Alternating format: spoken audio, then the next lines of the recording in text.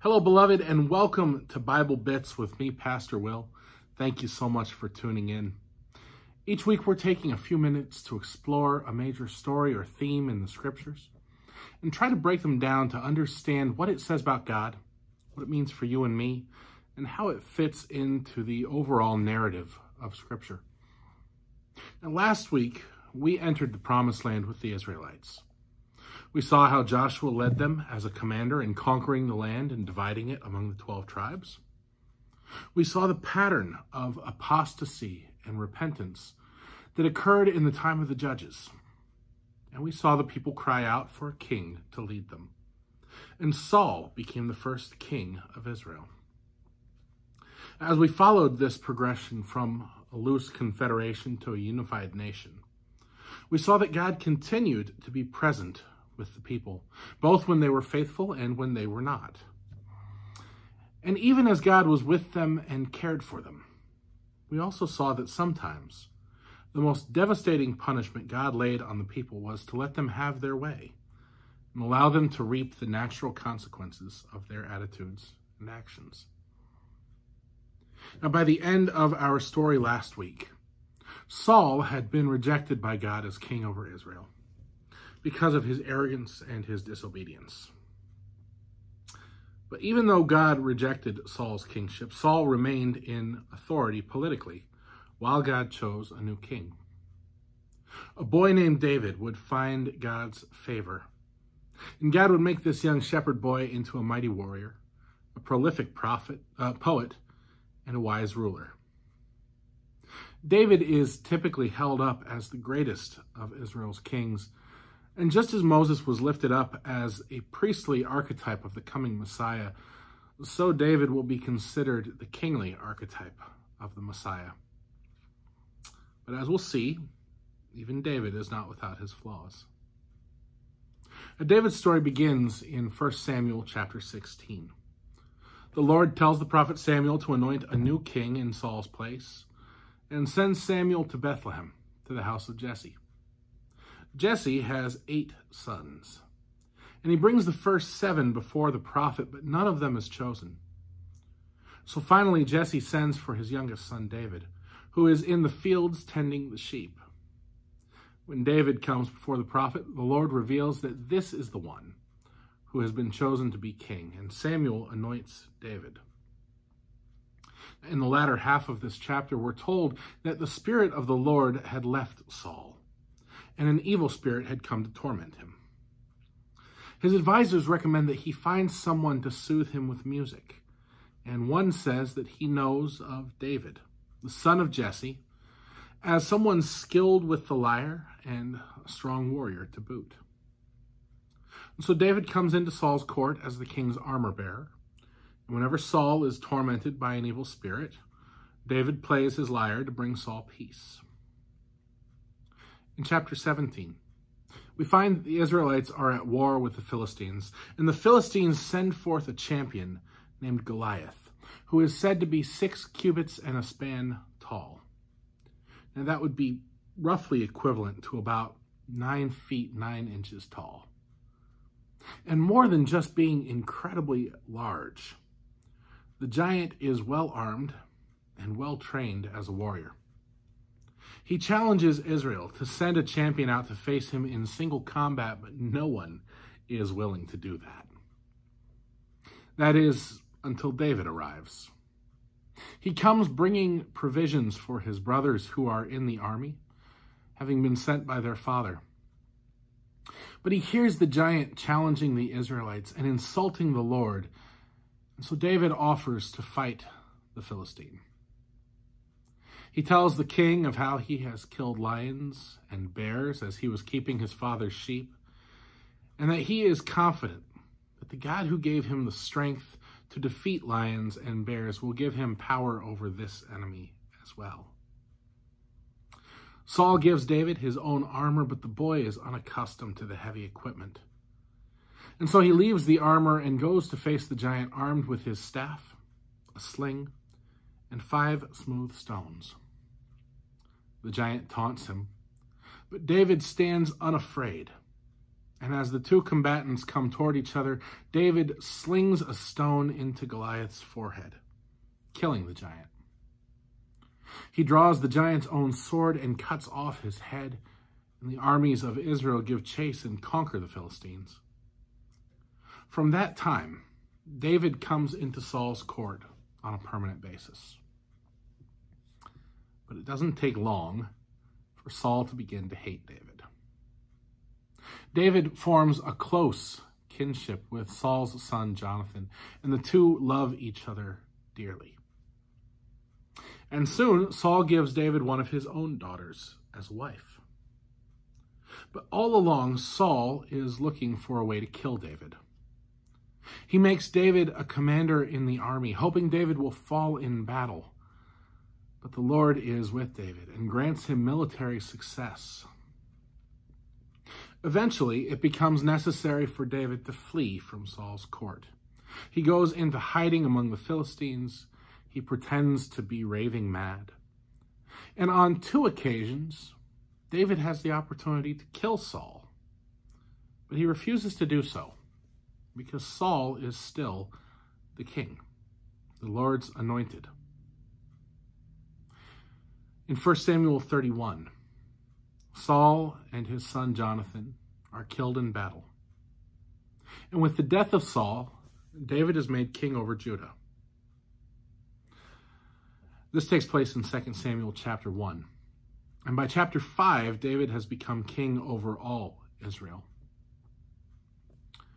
David makes Jerusalem the capital of the nation. And in chapter 6, he brings the Ark of the Covenant to Jerusalem. 2 Samuel chapter 7 tells us that David had intended to build a temple for the Lord in Jerusalem. But the prophet Nathan tells David that it will not be him, but rather his son who will build a temple for the Lord. Even so, in 2 Samuel chapter 7, God makes a promise to David to establish a house for David forever.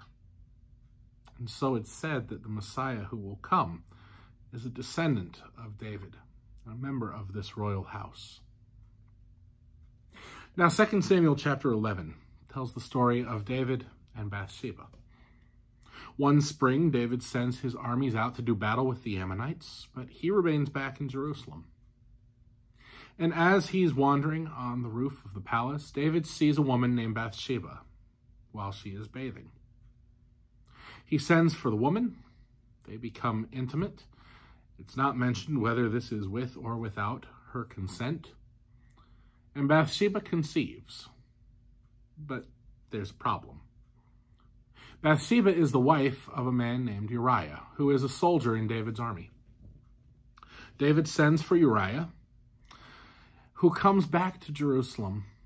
And David intends to have Uriah sleep with his wife and maybe be able to pass off the child of his affair as Uriah's own. But Uriah refuses the comforts of home while his brothers in arms are in the field. So when David sends him back to the front, he sends along orders for Uriah to be sent to the heaviest part of the fighting and then to have the rest of the troops pulled back so that Uriah will die in battle. And when Uriah dies, David takes Bathsheba as his wife. The prophet Nathan confronts David in his sin. He tells him a story about a rich man who stole his poor neighbor's only beloved lamb and killed it to make a feast for a guest, even though the rich man had many flocks. David declares that the actions of this person are abhorrent, and such a person deserves to die, and the prophet reveals that he's speaking of David's affair with Uriah's wife and the subsequent killing of Uriah. David repents of his sin, but the child they had conceived becomes ill and dies. After they mourn the child, David and Bathsheba have another child, whom they name Solomon, and Solomon is going to be the one who will carry on David's legacy. Now, for the remainder of David's reign, there are going to be problems in the kingdom. They begin with David's son Amnon raping his half-sister Tamar. Another of David's sons, Absalom, kills Amnon and then revolts against his father's rule. When Absalom is killed, even though he had been opposed to David, David grieves deeply for his son.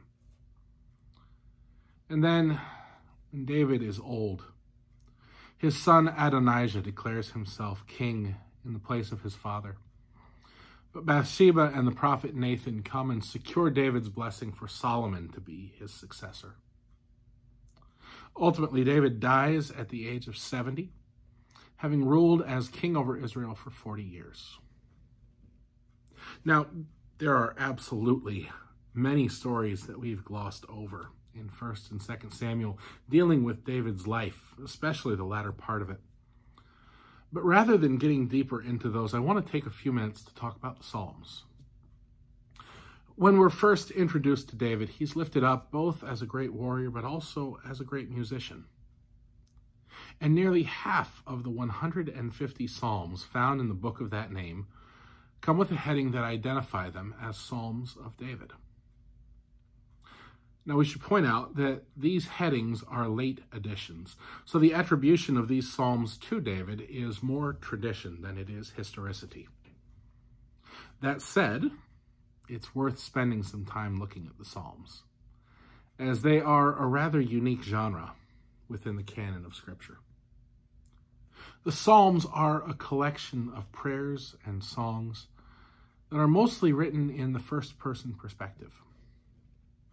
Some of these seem to have devotional use associated with certain festivals or offerings, or with pilgrimages to the temple and the worship therein. But other psalms seem to be personal prayers. There are psalms of lament that bemoan the circumstances in which the psalmist finds themselves, such as Psalm 13, which begins, "How long, O Lord, will you forget me forever?" Or Psalm 22, which begins, my God, why have you forsaken me?" There are psalms of praise that lift up God's goodness and faithfulness and majesty, including the last 5 psalms, Psalm 146 through 150, all of which begin with the Hebrew word hallelujah, which means praise the Lord. There are instructional psalms, like Psalm 1, that speak of the way of righteousness as opposed to the way of wickedness.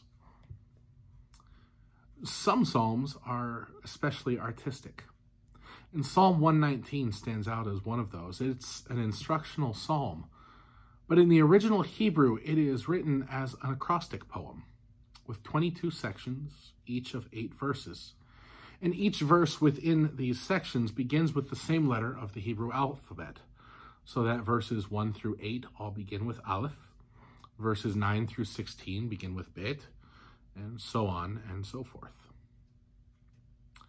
Now, while many of these psalms are attributed to David, some come with a specific mention of an event, like Psalm 51, which is said to be a response to Nathan confronting David about his affair with Bathsheba. And again, what's really remarkable about the book of Psalms is that unlike the narratives and the histories that tell us about what God is doing, or say the epistles in the New Testament that teach us about God's grace, these Psalms tell us directly how the psalmist feels about God. They express the psalmist's hopes and fears, griefs and joys, doubts and trust.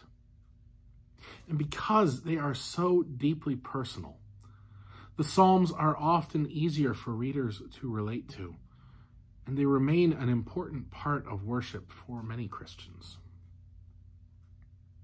Well, friends, that's where we're going to leave off for today. Again, there are a number of stories that we're not delving into, dealing with David's life and kingship, and 1st and 2nd Samuel are wonderful reads for that narrative. We see in David the great king of Israel and the model for a political Messiah, a man who walks in righteousness and yet is still a flawed human being. As with every other giant of faith that we've encountered, David is not perfect, so much as he is faithful. Next week, we'll turn our attention to David's son Solomon, the wisest of the kings, and we'll explore some of the teachings attributed to him. Until then, beloved, may God bless you and keep you. Amen.